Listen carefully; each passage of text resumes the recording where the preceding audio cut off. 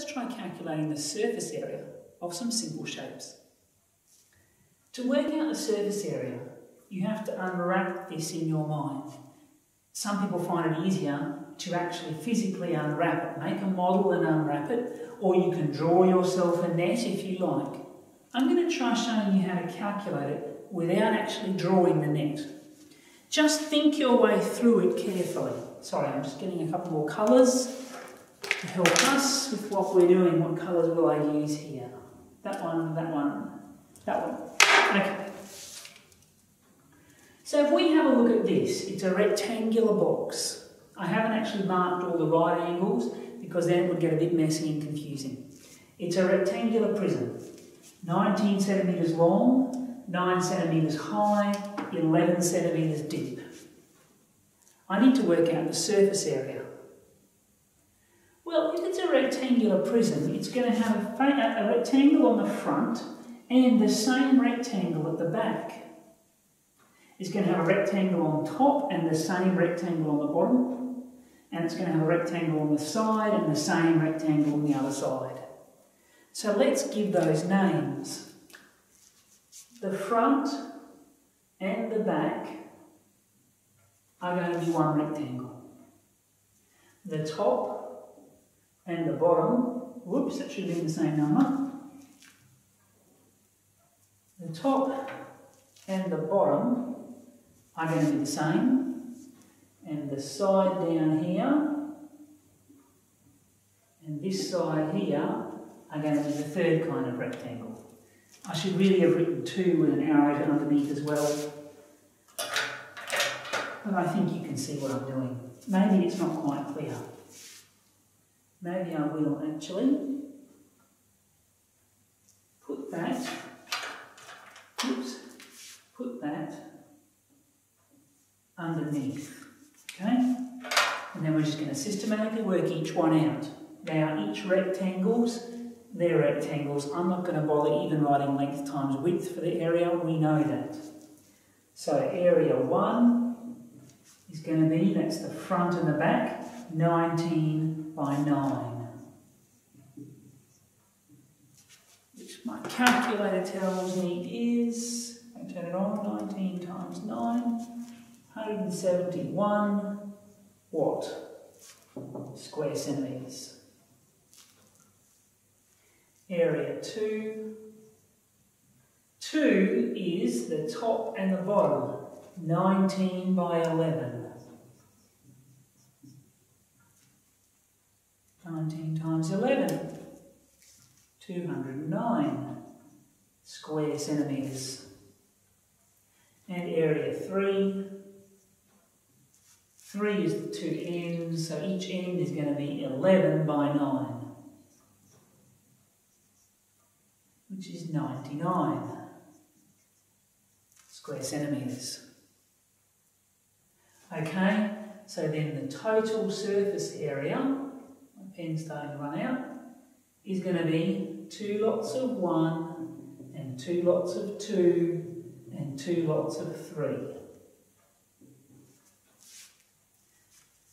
So 2 lots of 171, you don't have to write this. 2 lots of 209 and 2 lots of 99. Calculator. 209 plus 2 times 99, 958 square centimetres. Don't forget the units. And don't forget to call them square centimetres, not centimetres squared. I don't want you going and squaring this later by mistake. Square centimetres. Easy. Is it going to confuse us if I leave it there? I'll try leaving it there, and if it gets in the way for the next example, I'll rub it out. Alright. I'm also going to change my pens. This is a square-based pyramid. The square gets smaller and smaller and smaller until we reach the top point, which is called the apex. So, to work out the surface area, I have to unfold that into flat shapes. I'm going to get one square on the bottom and then 4 identical triangles around the side. I know they're going to be identical triangles because each of these has the same base and they've got the same height. But I've got some extra measurements here. I've got a vertical height for the pyramid of 4 centimetres and a slant height for the side of 5 centimetres. Let's think it through carefully. The first one's easy. The shape underneath is a square, and then there's going to be 4 lots of the triangle on the side. So let's have a look. Area 1, well, that's definitely a better black pen, isn't it? Area 1 is just going to be side times side, 6 times 6, which is 36 square centimetres. Easy. But what about area 2? What shape is it? It's a triangle. Half base times height. You might be used to writing this as base times height divided by 2. That's fine. The question is, what's the base, what's the height? Well, the base of my triangle is the 6 centimetres from the square. And the height of my triangle has to be the perpendicular height of that triangle, which is the 5. The 4 we are going to need if we were trying to work out the volume, but here just the surface area, we don't even need that number. We need the slant height, 5. Okay, half times 30, 15 square centimetres. And now the total surface area is one of those on the bottom plus 4 of the triangles on the sides. So I have 36 plus 4 lots of 15. Well, 4 15s is 60, 96 square centimetres. Notice that even though it's a 3-dimensional shape, I've still only got square centimetres. I'm finding areas by multiplying 2 lengths, so I'm still going to have square centimetres. What about this shape?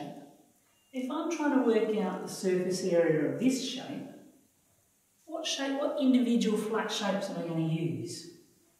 Well, I'm going to have a rectangle here, a rectangle on the bottom, a rectangle on the side, and they're all different. Look carefully, they're all different. And I'm going to have a triangle on the front and another triangle on the back that's going to be the same as the one on the front. Rectangle, 3 rectangles around the shape, plus a triangle on the front and a triangle on the back. Let's label those. Here's my labelling pen. So, 1 here, 2 underneath, 3 on the back, 4 on the front, and 4 as well again on the back triangular face. Okay, let's work those out carefully. 1, 2 and 3 are pretty easy, they're all rectangles. 1 is going to be 5 by 2, which is 10 square centimetres. 2 underneath is going to be 3 by 2. 6 square centimetres. And 3 is going to be, the back side here on the left, is going to be 4 by 2. 8 square centimetres. And now I have the 2 triangles. Notice the way I'm labelling everything I'm doing, correlating the numbers on the diagram with the working I'm doing. It's just to help make it clear exactly what I'm working out. 4 is a triangle, half base height. Well, this is a right angle triangle. Sorry, again, I didn't mark the right angle because I don't want to clutter the diagram too much. So the base is going to be 3 and the height is 4. Half of 12, which is 6. So then my total surface area, 1 and 2 and 3, and 2 lots of 4. You don't have to write them all out, but let me do it just to make it clear. 10 plus 6 plus 8 plus 2 lots of 6. Can I do that in my head? 10, 16, 24 plus 12 is 36. We'll check. 12, 20, 26, 36.